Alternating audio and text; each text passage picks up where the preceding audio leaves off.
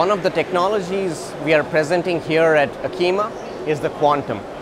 The quantum is a mass spectrometer. It is a bespoke mass spectrometer built for the purpose of lyophilization. So what do we mean by this? So while we know that mass spectrometry is not a new technology, what we are bringing as an application over here is the crucial aspect of using mass spectrometry in application towards lyophilization.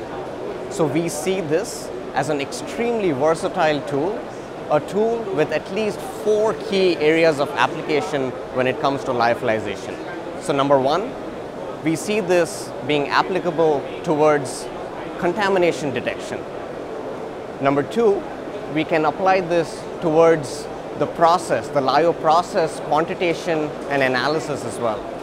Number three, we also see this becoming applicable towards detection, for example, of non-aqueous solvents such as alcohols. And finally, number four, this becomes relevant also in detecting leaks within the system.